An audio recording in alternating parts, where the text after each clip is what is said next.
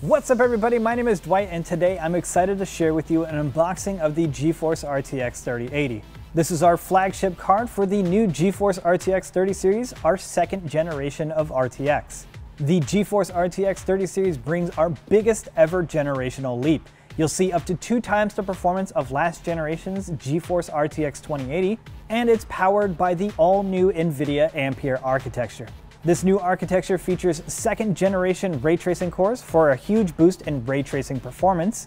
It also features 3rd generation tensor cores to do AI processing for features like DLSS and NVIDIA Broadcast. The GeForce RTX 3080 also has new streaming multiprocessors and 10 gigabytes of the world's fastest graphics memory, GDDR6X. So you'll see a huge boost in performance for all types of games with and without ray tracing.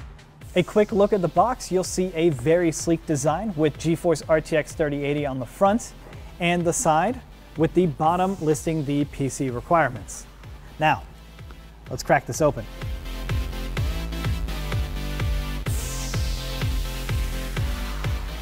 This is a 2-slot card that is 11.2 inches long, but you'll quickly notice the design is unlike anything that you've seen before.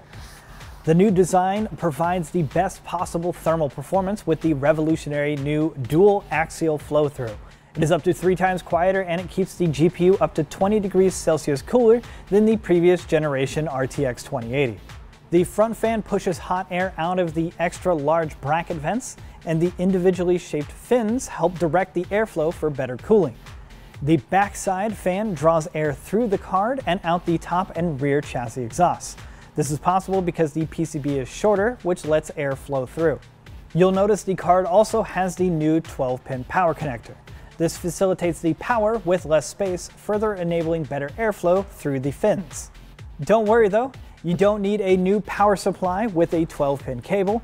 Included in the Founders Edition is an adapter that converts 2 standard 8-pin power cables to the 12-pin connector, which as you can see here takes up significantly less space. Lastly, let's take a look at the ports. You'll see 3 DisplayPort 1.4a and the new HDMI 2.1 port, which enables 4K at 120 Hz on this card with a single cable, which is something I have been personally looking forward to. I'm excited for all of you out there to get your hands on the new flagship and experience the power of RTX firsthand. The GeForce RTX 3080 is available starting September 17th. Thanks for watching, and I'll see you next time.